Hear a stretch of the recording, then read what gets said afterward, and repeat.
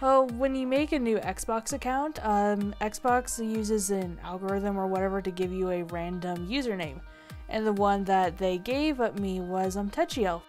On the channel we have a variety of different games and shows like 7 Days to Die, fun and interesting ocean games like Subnautica, Sea of Thieves, Five Nights at Freddy's, Assassin's Creed, Sims 4.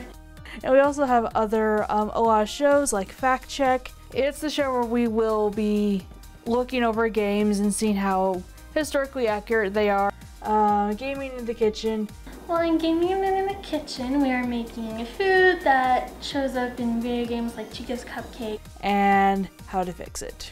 what's wrong with this video game and what would make it better, or anime if I get my way. Subscribe. Tell them to subscribe. Stay in touch by subscribing and keeping up to date with our videos.